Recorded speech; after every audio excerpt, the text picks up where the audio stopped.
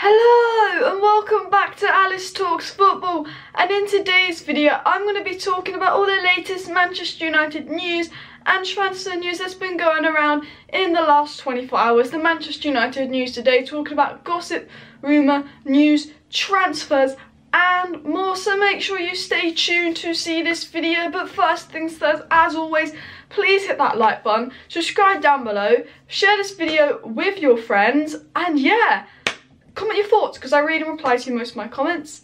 And yeah, so what am I going to be talking about exactly in this video, you may ask? Well, we're going to be talking about Cristiano Ronaldo. There's a lot of rumours linking Ronaldo to a Manchester United return, and it doesn't look like that's going to happen. Surprise, surprise, surprise. But I'll be discussing that. We'll also be talking about a player called Eduardo Camavinga, recently turned 18, wonder kid, probably the best up-and-coming midfielder. You could argue a player that Real Madrid have wanted for a while, but are they going for Pogba? Could Eduardo Camavinga come to Manchester United? Pogba goes to Real Madrid? We'll be discussing that possibility and some news and rumours around that. We're also talking about Upamecano, a player that Ole Gunnar Solskjaer massively admires. So let's get straight into the video talking about Cristiano Ronaldo. So I was reading the Manchester Evening News and they basically said United not interested in Ronaldo. I might as well read out what they said. United stance on Cristiano Ronaldo transfer. United have no plans to re-sign Cristiano Ronaldo despite recent reports. I mean, it would be a dream come true, but I'm not surprised. I did say in yesterday's video, Ronaldo to Manchester United. I don't think it's going to happen. But, you know, it's a nice thought. It's a nice thought. I'm going to quickly talk about Upamecano because he's a player that's been linked to Manchester United a lot. We know he's a player that Ole Gunnar Solskjaer would like. I think he was one of our transfer targets going into the summer. I believe Upamecano, Bellingham, Grealish and Sancho were the 4 players Ole wanted more than anyone else.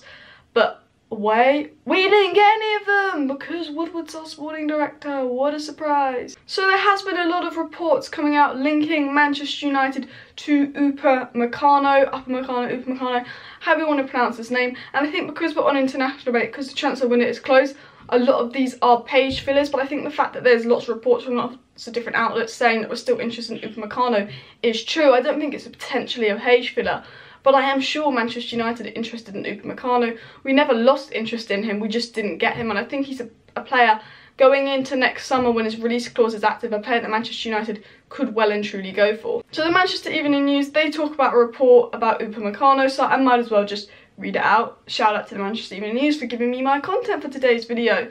United pledged their interest in Dayot Upamecano. United and Manchester City have both made their desire to sign Dayot Upamecano from RB Leipzig known, according to reports. Then they talk about how Upamecano is like the best up-and-coming centre-back, followed up by saying, as a result, several of the continent's biggest clubs have been linked with the 22-year-old, with United and City always amongst the touted names. According to Sport Bill via Sport Witness, the 2 Manchester clubs have pledged their interest in Upamecano alongside Spanish giants Real Madrid. That does not surprise me. Yeah, the source is a bit iffy, but I think the sheer volume of reports of Upamecano to Manchester United, and I think we know that Upamecano is an interest and he never stopped being an interest. Considering our defence's start to the season, I'm surprised that we haven't tried to get him and call him in right now, to be honest. But I think with Upamecano, he's a player that I think we're going to be linked to a lot come the summer. I think this time last year we were saying Jadon Sancho, I'm pretty sure we're going to be linked with him all summer. I feel like Upamecano is going to be that player that's going to be linked to us all summer. He's almost going to be like that Delict, that Bruno Fernandes name, like the main signing, the main transfer target possibly going into next summer. I do believe that Ole Gunnar Solskjaer going into next summer will want a centre-back, a CDM and a winger. That's what I believe. Will he get any of them? Who knows? In other words, because I just rewatched that, I was kind of waffling and going on and not getting to the point. I would like Upamecano in January, but his release clause does not go into place till the summer. Upamecano has been a Manchester United target for the last year. He was a player that we're interested in getting. However, he obviously signed a new deal with RB Leipzig. And I believe that going into the summer, Manchester United will look to maybe activate Upamecano's release clause. I believe that we've always been interested in Upamecano and we've never stopped being interested in Upamecano. I think Solskjaer really wants him. He would fit into the squad. He's a pacey centre-back. It's what we need. I think Ole will want him, but it's just a question of, will we get him? Will we be City and Real Madrid to his name? And will Woodward actually do his job and get a player that we want? If that makes sense. So the next player I want to talk about is Eduardo Camavinga, and basically there's a report coming out saying that Real Madrid would rather have Pogba than Camavinga.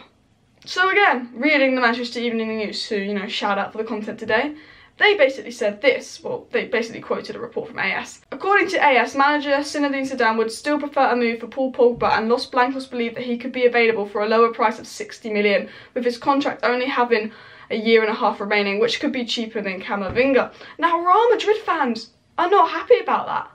And to be honest, I don't blame them. I don't have a Paul Pogba agenda. I like Paul Pogba. I know he's a great player, but he's not been good for Manchester United this year. His performances have been average. Donny van de Beek has done better in the box-to-box role in a lot less minutes.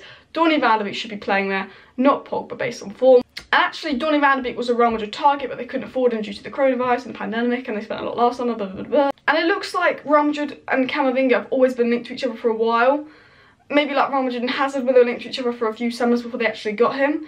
But I do think Zinedine Zidane and Pogba have a good friendship, and I can see Real Madrid going for Pogba if he's available for 60 million this summer.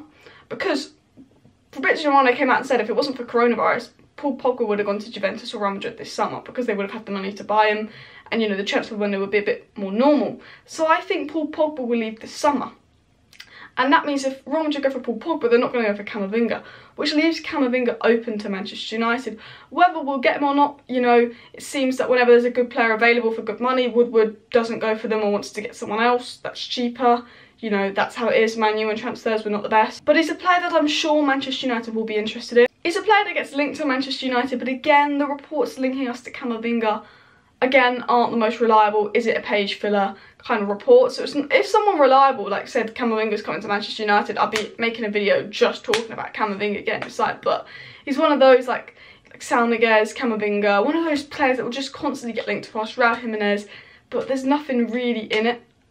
But come next summer, us in the need of a midfield reinforcement, Matic ageing, Fred and McTominay can't really hold on their own, Pogba leaving. I think next summer will be a midfield rebuild. I think we'll be looking for a defensive midfielder, a creative midfielder, and definitely a centre-back. So I think, talking and rounding up sort of the Manchester United news, I think come Manchester United, you know, January transfer window is approaching. At the moment, it doesn't look like we're going to sign anyone in January, but I think it will depend on injuries come January, because we're going to be playing like 3 games a week from now up until January, so there's definitely going to be some injuries. It depends where we are in the league. We could be signing players in January, but I think most of the news coming out at the moment is looking at potential summer targets.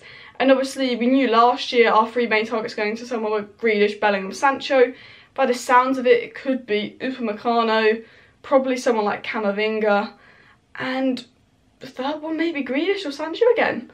So yeah, we'll have to definitely keep an eye on the Manchester United news and transfer news at the moment. I just thought I'd report and talk about those articles and discuss it with you guys. Anyway, I hope you enjoyed this video. Thank you for watching Alice Talks Football. I know it wasn't the most interesting video, but we are in the international break, so there's not really that much to talk about. I'm just going to have a discussion with you guys. As always, comment your thoughts in the comment section down below, as I read like 90% of my comments and I try and reply to a few as well. Hit that like button. Subscribe down below, share this video with your friends, make sure to follow me on my socials, Instagram, Twitter, TikTok, all in the description. Thank you for watching, and I'll see you next time.